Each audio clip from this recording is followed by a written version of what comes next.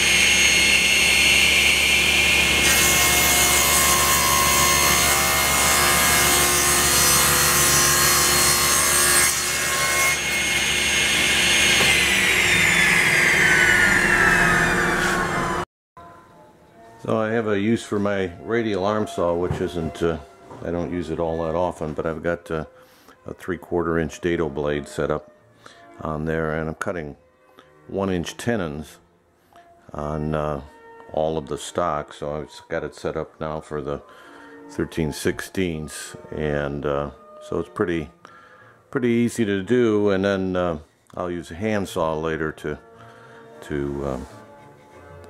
reduce the cheeks to fit the actual mortises that I'll be cutting into the sides or the legs. So we'll run a couple off here, and you can see how I cut the tenons.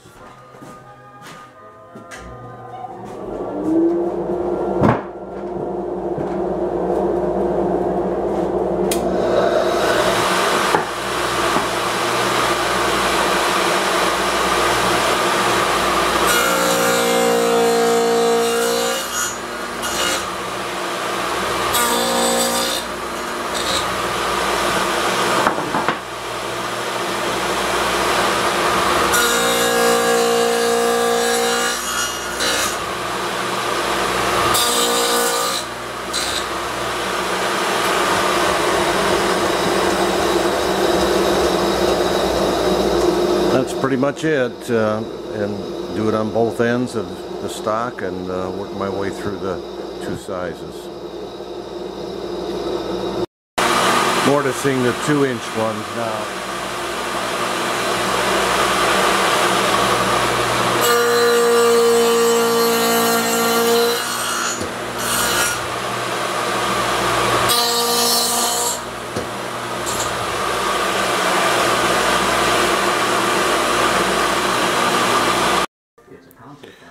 Well, now I'm mortising the legs. In the last video I said I was making a 1/2 inch mortises, but it's 1/2 inch tenons.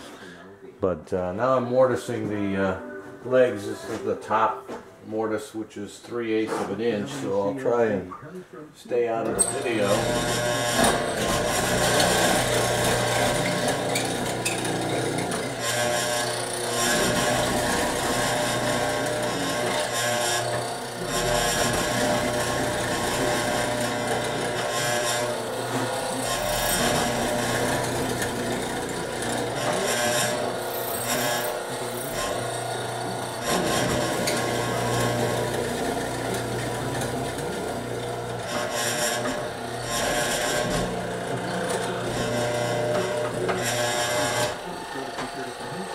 That's it. It's pretty quick with this.